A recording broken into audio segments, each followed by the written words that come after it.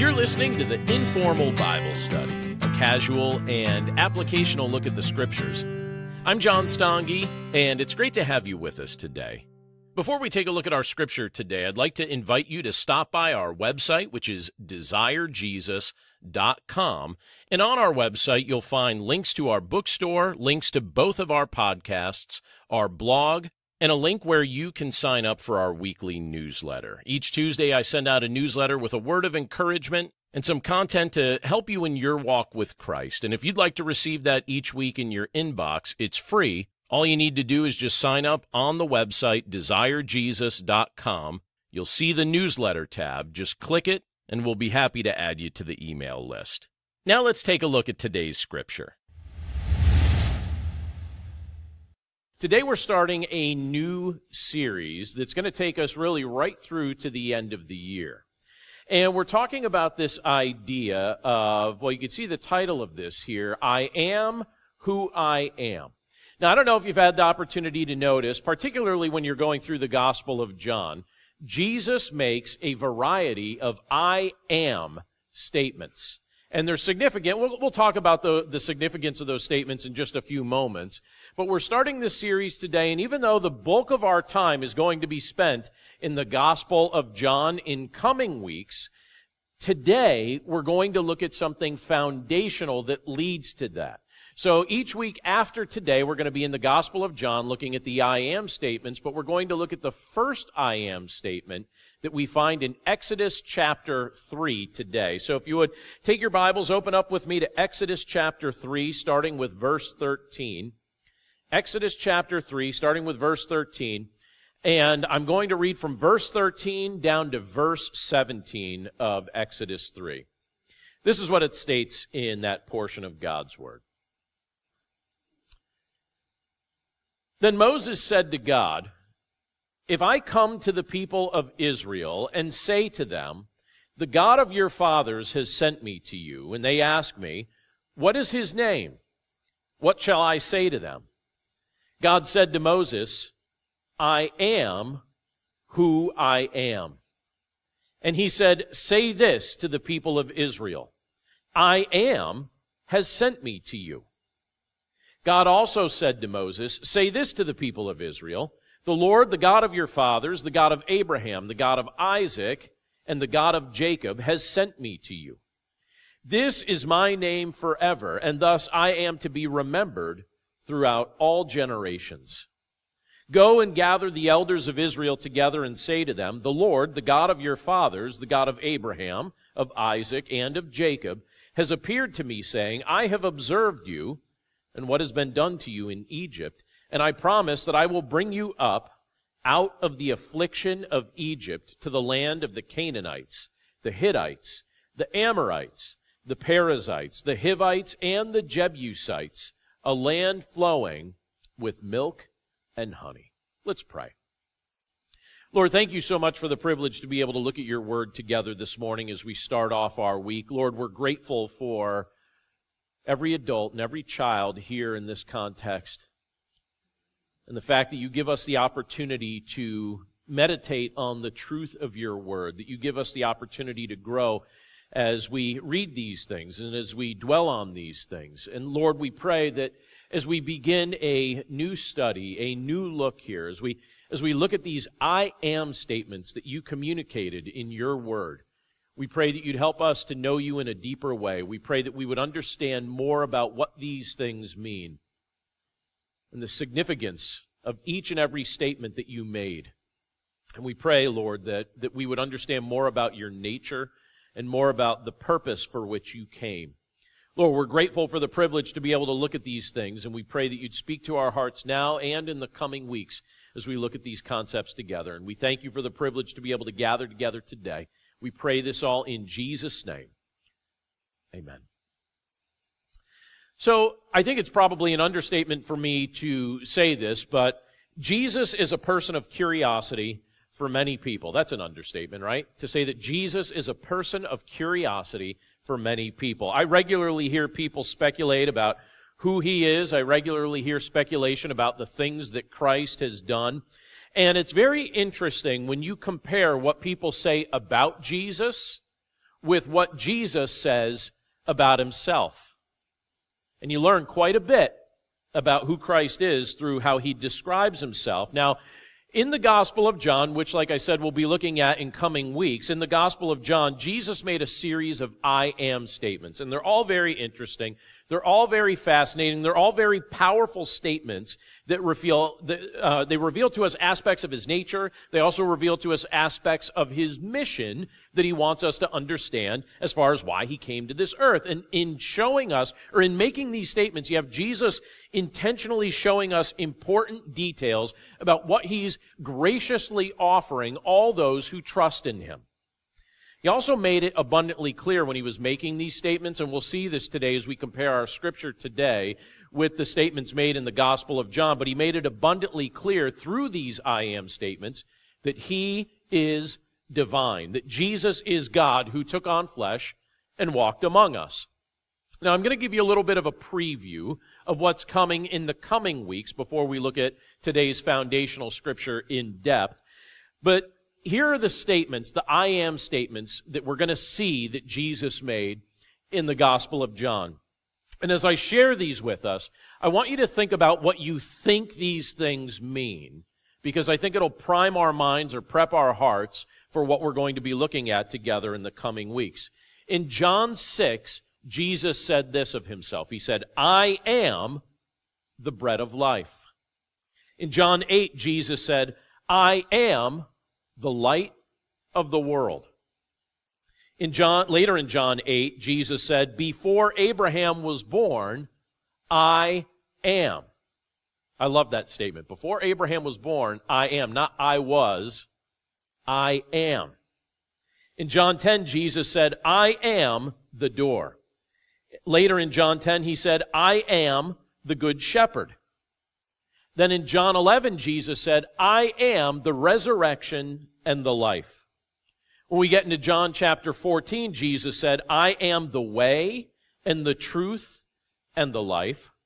In John 15, Jesus said, I am the true vine. And then in John 18, leading up to the crucifixion, Jesus makes a statement where he says, I am he. And then in coming weeks, we'll take a look at what he meant by what he stated there. But each of these I am statements that Jesus was making, they all hearken back to a conversation that God had with Moses that we just read in Exodus chapter 3. And in Exodus chapter 3, God told Moses that his name was, I am who I am. That's what he said. When Moses said, who should I say is sending me? The Lord said to him, tell them, I am who I am is my name. That I am is the one sending you. So when Jesus made the I am statements that are found in John's gospel, he was doing so in part to reveal his true nature to those who would hear and read these words. That's what Jesus was doing. And as we begin our look at this, we're looking today at Exodus chapter 3, and we're also learning today what it means to be people who are known as those who know God by name. We don't just know about our Lord. We know him by name as he's revealed himself to us. Let me show you a couple things here, starting with verse 13 of Exodus chapter 3. Because as people who know God by name, I think one of the things that we probably wrestle with a little bit is his representatives, as those who claim to know him, is what should I say about that? You know, when people ask me about my faith in the Lord, when people ask me about my relationship with the Lord, what should I say? Well, Moses was wrestling with that as well. And let me reread verse 13 of Exodus 3 for us, where he kind of asks that question, what shall I say? It says in verse 13, then Moses said to God, if I come to the people of Israel and say to them, the God of your fathers has sent me to you, and they ask me, what is his name? What shall I say to them? Now, how do you feel about the fact that the Lord has chosen you to be his ambassador to this world? How do you feel about that on a personal level? The fact that the Lord has chosen you to be his ambassador to the people of this world, to your family, to your friends, your neighbors, your co-workers, that you're the ambassador of the Lord, that you're the ambassador of Christ to this world. He makes his appeal to the hearts of the people of this world through your lips. That's what Scripture reveals to us about how the Lord's operating in your life and in my life. Do you feel like a capable messenger? You know, when you think about that? I mean, when you look at Moses' statement here, what shall I say? Is that something that you feel like you could identify with? Someone who's been chosen by the Lord to be his messenger. You know, or do you sometimes feel like, maybe the Lord should have chosen someone else other than you, other than me for this task? You know, we don't always feel super adequate for this. I have to say, even though I accept this personally as a responsibility, as one who has come to faith in Jesus Christ, I don't always feel adept at it. And what I mean by that is this. I've noticed just about my own personality that I find it much easier for me to live out my faith, and much easier for me to walk with Christ in a teaching context like this, or in a written context. I find it very easy to write. I like writing. I like teaching in a group context. I find these things, and then just living out my faith. Those are things that I think at this point in my life come a little bit easier for me than the one-on-one, face-to-face conversation. Sometimes it's in the one-on-one, face-to-face conversations where I have to say, all right, you need to be faithful here too. It's almost like you give yourself a little bit of a pep talk. And say, no, represent Christ, not just in a teaching context, not just in a writing context, not just through how you live your life. Those are all important. But also take advantage of the one-on-one conversation opportunities that the Lord gives you. And so this is a discussion I have with myself and something I try and be faithful toward doing. But of those ways of sharing the gospel, of those ways of representing Christ, that's the way that I would list as the hardest for me, as opposed to, you know, the context like this. A teaching context is a little bit easier for me at this point. And I get the impression when I look at Exodus chapter 3 that this was something that Moses was wrestling with as well. So the Lord made it clear to Moses, and sometimes people they practically deify Moses as if he's God Jr. And then you look at what Moses actually says in this portion of Scripture. You have the Lord making it clear to him that he was going to lead the people of Israel out of their bondage to the Egyptians and toward the promised land. That was the mission Moses was being given. And when Moses is told these things, he gives God some responses that don't strike me as particularly spiritual ways to respond to God telling you that he's got a plan for your life and he's going to do some big and amazing things through you. You know, he questioned why God would select him for this task. Now, I think we could probably wrestle with that and identify with that. Could we not? Do you ever ask yourself, Lord, why did you select me to do this? Why me? Why not somebody that's kind of a little bit better at this, at least in natural terms? Why'd you select me? Later on, you have Moses saying that basically he was hesitating to speak to the people when they were assembled. And you have God making a concession to him and saying, all right, fine, I'll let Aaron speak, but you speak to Aaron and then Aaron will speak on your behalf. You have, in this conversation that's taking place here, you have the Lord appearing to Moses at a place called Horeb. And the Scripture tells us that this was in a flame of fire out of the midst of a bush. And you have Moses expressing timidity about the thought of having to speak to the people of Israel. And he asked the Lord, what should I say? What should I say if the people ask me what your name is? What should I say if people ask me this? And so in the subsequent verse, you see the answer that God gave him. But I find this passage very, very relatable. And I suspect that most of us gathered together today find it relatable as well. We want the Lord to tell us what to say when we're speaking about him to those who may not know him. So Moses here in this context, he's saying, Lord, what do I say? Tell me what I'm supposed to say to them. They ask me follow-up questions. What do I say to them? We want the Lord to tell us what to say. We had an interesting and beautiful thing happen a little over a year ago, about a year and a half ago. A woman who was attending the church here with her family. They've since moved out of the area. But she asked me, she said, I can't shake this burden that I have to share the gospel with my family. My family, as of yet, they do not know the Lord. And I'd like to tell them about Jesus. I'd like to tell them about how they could be forgiven of sin. I'd like to tell them how they could have eternal life. I'd like to tell them how they could have the peace of Christ's presence with them day by day. But I'm not certain how to go about that. I remember the first time we sat down and met, it was actually during kids camp a year and a half ago. Out here on the playground, we sat down on the bench and we kind of walked through what do you say when the Lord gives you an opportunity to share the gospel with someone? What portions of Scripture do you look at? What would be a great conversation starter? Things of that nature, and we talked about that. Then she immediately went from there and visited with her family. And she had the opportunity to lead her aunt to faith in Jesus Christ. Then a few months later, she made a visit to her parents. And she had an opportunity to lead her mother to faith in Christ. And since that time, the reason she moved was because she felt compelled to be near to where her family was and others were, so that she could serve as Christ's ambassador and just be faithful to proclaim the gospel to those who have needed Christ. And several more of her family members have come to faith in Christ. And it's interesting, and it was encouraging to me as I was observing this taking place, because I looked at this and I thought, okay, I know that in this context, she would not think that she was God's messenger. She didn't think highly of herself. She didn't think of herself as somebody that had all the words to say. She was asking for some counsel, asking for some advice. What do I look at in the Scriptures? What do I speak about? What do I talk about?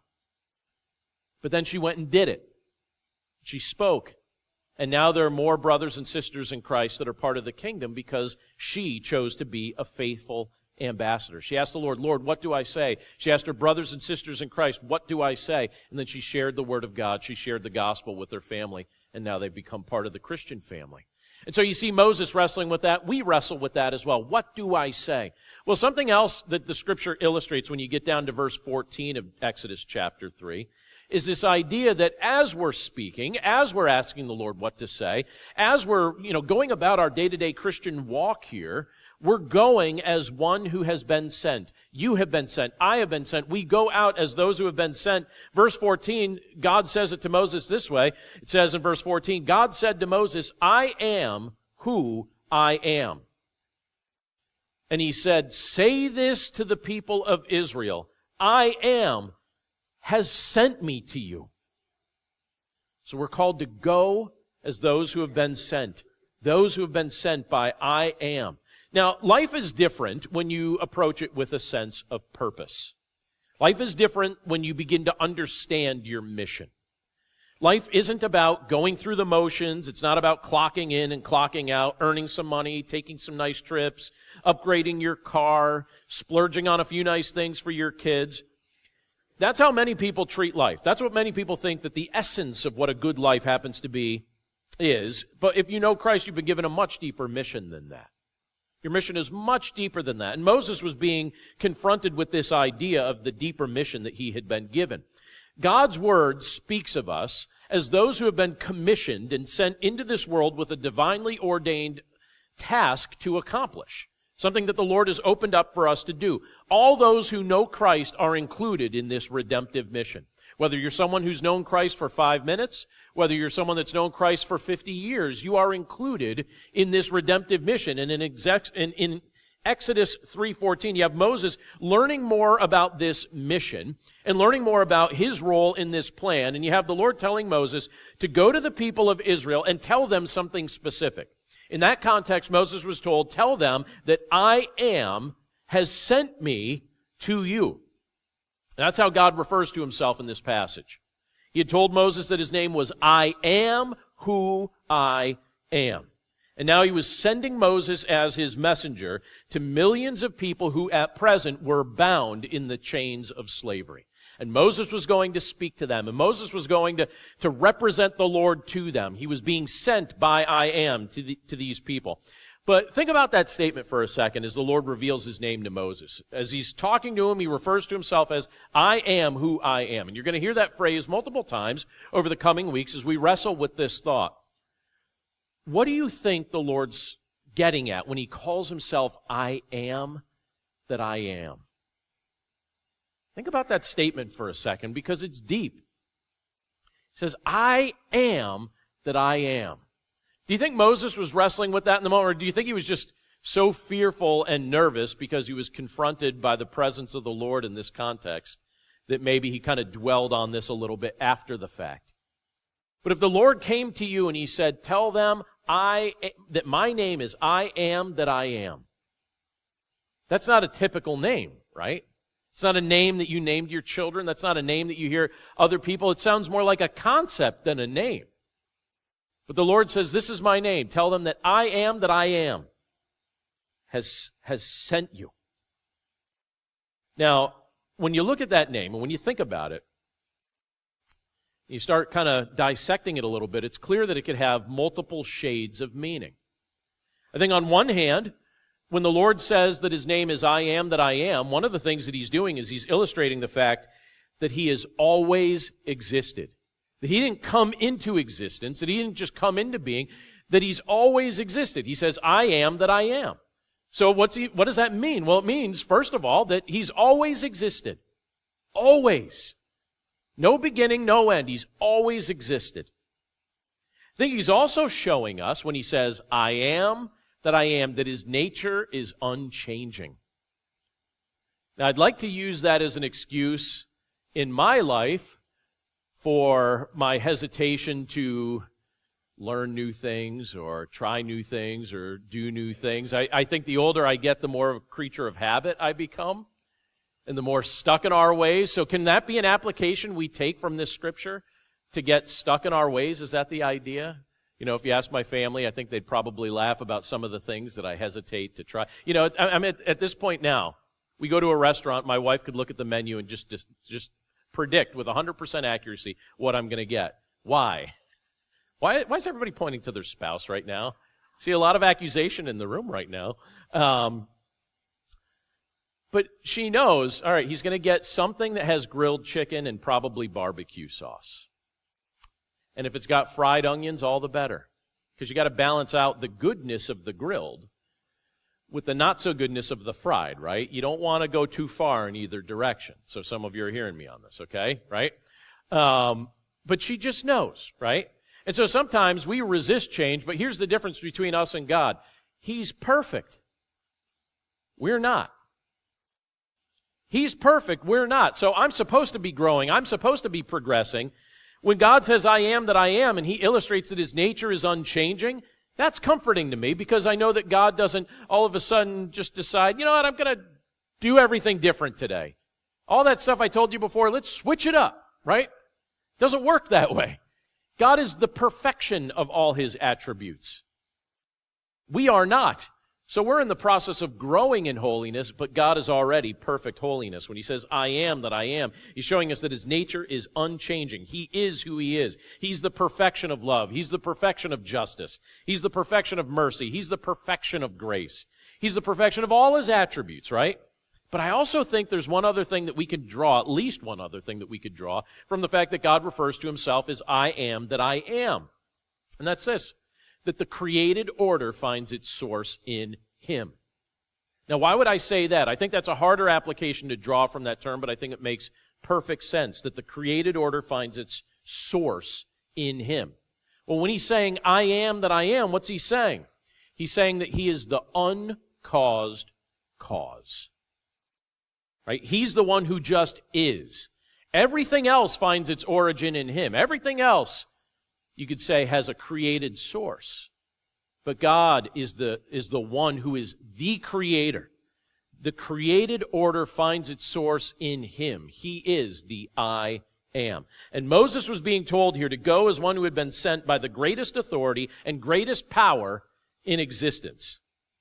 His authority, his ability to speak and lead, it was commissioned by the one who spoke creation into existence. That's what we're being told in this passage. And by the way, Yahweh, the Lord, the I am, is the one who grants you his authority to represent him to this world as well. The same Lord who was calling Moses is the same one who is calling you. This isn't a calling just for Moses that we're supposed to read in the third person and say, yeah, it was an important calling that God gave to Moses. This is a calling that you and I should take direct application to as individuals who are also sent out as his representatives, sent into this world, commissioned with a mission. Until we understand that as our mission, I think we'll probably wander and waste good chunks of our lives trying to figure out, why am I here? And then you look at what Scripture tells us. We're told that we are ambassadors of Christ to a lost and dying world.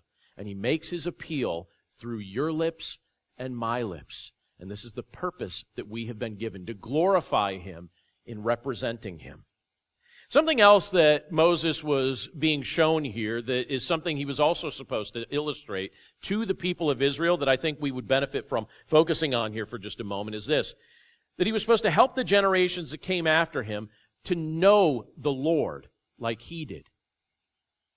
Look at what it tells us in verse 15. It says, God also said to Moses, say this to the people of Israel, the Lord, the God of your fathers, the God of Abraham, the God of Isaac, the God of Jacob, has sent me to you. This is my name forever, and thus I am to be remembered throughout all generations. I love that line again. Let me read that again. It says, and thus I am to be remembered throughout all generations.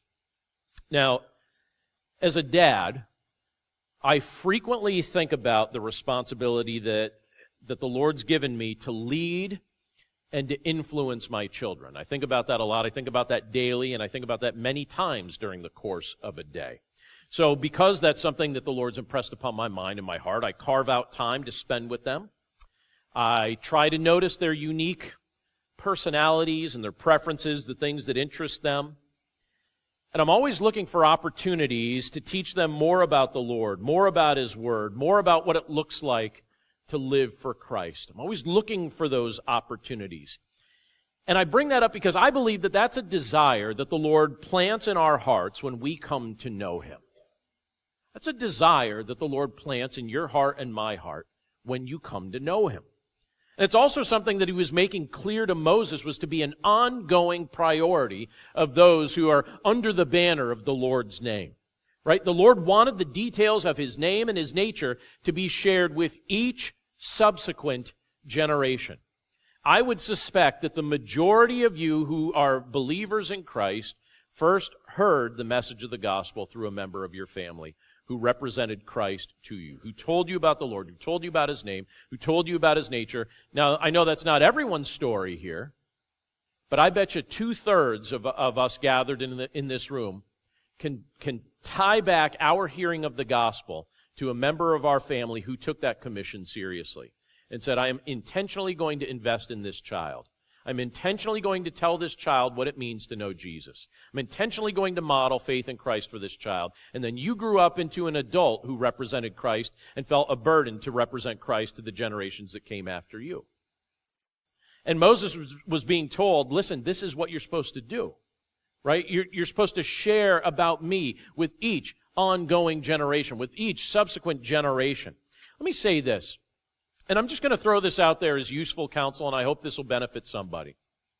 If you're a parent or a grandparent or someday aspire to be one of those things, and you want to educate your children about the Lord, let me encourage you to do at least 4 specific things, none of which are rocket science, but all of which matter in a way that I think the Lord magnifies more and more over time. First thing is this: block off time to spend with your children and grandchildren. Intentionally block it off. Have a certain, just maybe even have a few things in your schedule that are just untouchable time for those kids. Block it off. I have to say, one of the things that I noticed prior to becoming a pastor was that many of the pastors I knew were having a lot of trouble with their kids. And I tried to figure out, why is that the case? Why are so many of my colleagues having so much trouble with their children? Then over time, I started to realize part of the reason was because they're always focusing on the needs of many people, right? It's a helping profession. So you're always looking to try and meet needs for people. You never know when you're going to get a phone call. You never know when you're going to get a text. You never know when you're going to get an email. You never know when you're going to be almost like those that are EMTs, right? You'd be called into service on a moment's notice, and it doesn't follow a clock. And their kids grow up watching their dad have time for everybody else and not for them. And then they grow up resenting the Lord, who they feel kind of took their dad away, or resenting the church, or resenting whoever ripped on their dad that their dad chose not to stand up to. And they look at that and they're like, you know what? I'll do my own thing. I'm not interested in that. And then I remember thinking to myself, okay, I don't want that to be my story. I don't want that to be a thing for me. I can't control what these children do necessarily, But I can control what I do, and I can block time off. And there are times that I could just disappear with them. And so, but this is what I've learned. It doesn't happen for me. I didn't really do that super well when they were younger because I didn't block it off. I got better, maybe about 10 or 11 years ago. I realized if it gets on my calendar, it happens. If it doesn't get on my calendar, it doesn't happen. So now what I've done, we have certain blocks during the week that everyone in the house knows it's sacred. Someone can try and get in touch with Dad during those times, and he won't answer his phone. He won't answer. He'll get back to them later. We know that every 3 months we do something, whether it's just like a visit somewhere, or, a couple weeks ago, I took the kids to a cottage up in Pine Grove, Pennsylvania. They know that every 3 months we do something. So guess what we'll do in another 3 months? Another something. So my encouragement to you from experience now as someone who has children that are now one at a time just becoming adults, right? They're all at that stage now. They're not little anymore. They're all moving into adulthood one at a time. I don't regret intentionally blocking off time for them. And sometimes people have gotten mad at me for it, but not too often. People that would get mad at you for something like that, who cares? I always say it this way in my mind. I love my kids way more than I love your crabby mouth. I love my kids way more than I love your discontented personality. I don't care. If you want to be mad at me for that, I will wear it as a badge of honor when I cradle my grandkids, hanging out with my kids who still want to hang out with me because I carved out time for them and I didn't bow to somebody that decided to be overly controlling or rude. Carve out time for them. Second thing, take a healthy interest in them. So I'm always amazed. I hope my kids don't mind me saying this. If they do mind me saying this, they're going to have to forgive me. Let's practice mutual forgiveness. But I've always been amazed at how 4 kids from the same 2 parents, eating the same food, growing up in the same household, could be totally different from each other. They're totally different from each other. They're all interested in different things. I discovered one of the, 3 or 4 days ago, my wife telling me that my youngest child listens to music I don't listen to when I'm not in the car, and she takes control of the radio station when I'm out of the car. The nerve, right? No, it cracks me up because it reminds me of me doing that to my dad. I think that's hilarious. I applaud that. I affirm that, right? But different things will interest different people. And so if you're a parent, if you're a grandparent, notice the individual things, the healthy things that your children or your grandchildren are interested in, and file it away somewhere for a time when it's going to come up again. And I'll explain in a minute why I'm saying file it away, at least initially. Third thing I want to suggest that you do is read the Bible to them out loud. Read it out loud.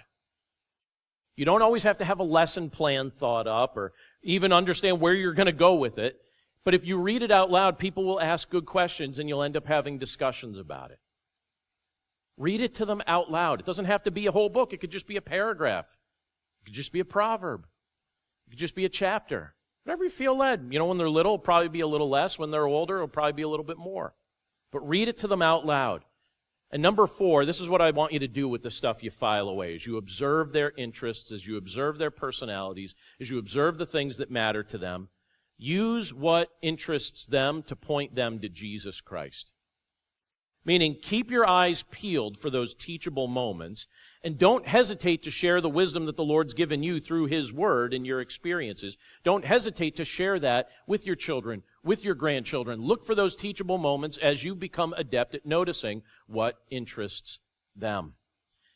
And I bring that up just in kind of a modern context kind of way to say, this is what Moses was being encouraged to do. This is what Moses was trying to model for the people of Israel to do to help the generations that come after us to know the name of God, to help the generations that come after us to know about the nature of God. Again, as the Lord has said in this passage, this is my name forever, and thus I am to be remembered throughout all generations. Well, how would he be remembered throughout all generations? Well, he's remembered throughout all generations because he's chosen you as his ambassador, not just to the world, but also to your family. One other thing that I think this portion of Scripture brings out that I think is extremely useful for us to notice, and that's this. As those who have come to know the Lord by name, we can see beyond our present-day affliction. We can see beyond our present-day affliction. Look at verses 16 and 17 of Exodus 3. It says, "Go and gather the elders of Israel together and say to them, the Lord, the God of your fathers, the God of Abraham, of Isaac, and of Jacob, has appeared to me, saying, I have observed you and what has been done to you in Egypt. And I promise that I will bring you up out of the affliction of Egypt to the land of the Canaanites, the Hittites, the Amorites, the Perizzites, the Hivites, and the Jebusites, a land flowing with milk and honey." So as we wind down this morning, I just want you to think about these last statements that we're looking at here in this portion of Scripture. Yeah, during this time, during the days in which Moses was living, and for hundreds of years prior, it wasn't easy to be part of the people of Israel. They were treated harshly by the Egyptians, and in some respects, they were treated like cattle, or they were treated like beasts of burden instead of being respected, instead of being valued as people. And the Lord told Moses that he saw their affliction and that he was going to do something about it. And he promised that he would bring them out of it, that he was going to bless them with a beautiful land in which to live, and that their present affliction would not be their permanent reality. That their present affliction did not need to be their permanent reality. Even before we go any further, isn't this something that we need to hear from time to time? Our present affliction does not need to be our permanent reality. And for those of us who are in Christ, our present affliction will not be our permanent reality. As men and women who know God's name, as men and women who are blessed to have a relationship with the Lord, we can also value the mindset that the Lord was clearly here encouraging His people to possess. In this passage, He makes it abundantly clear.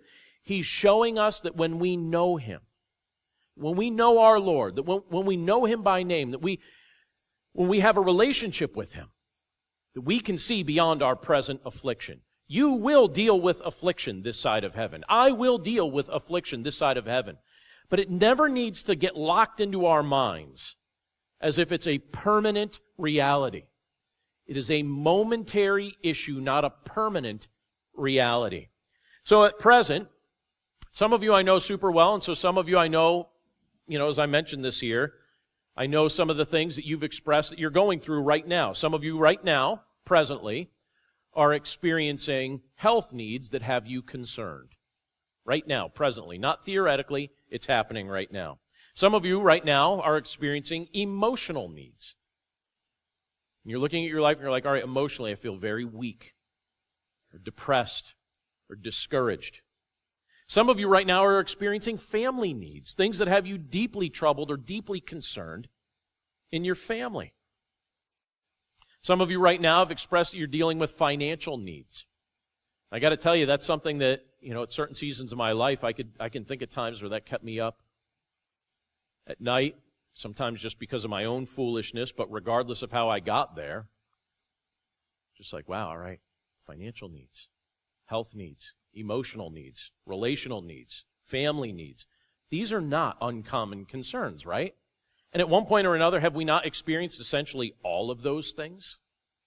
Right? Every single one of us, every single person that lives on the face of this earth deals with most, if not all, of these things. These are not uncommon concerns. These are the common struggles that we face in the midst of our sojourn on earth. This is what it's like to live here right now.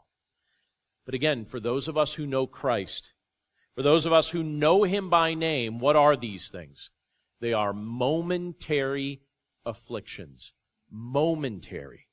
They last for a moment. They are not permanent conditions. Just as the people of Israel were emancipated, just as they were set free, so too we have been set free from our slavery to sin through Jesus Christ. And we've been assured of our permanent place in the kingdom of God. We've been assured of our own promised land. As the people of Israel, we're looking forward to. Let me say this as we finish up. God knows your name. Because God knows your name, be known as one who knows God's name.